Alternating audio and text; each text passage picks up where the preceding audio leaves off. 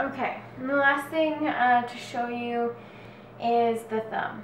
So at the thumb, the ligaments of big concern are going to be your ulnar collateral ligament and your radial collateral ligament here at the metacarpophalangeal joint. So at this first metacarpophalangeal joint, it's very important that these ligaments remain intact because the thumb does a lot of really unique movements, and so the stability of that joint is really important for our everyday function.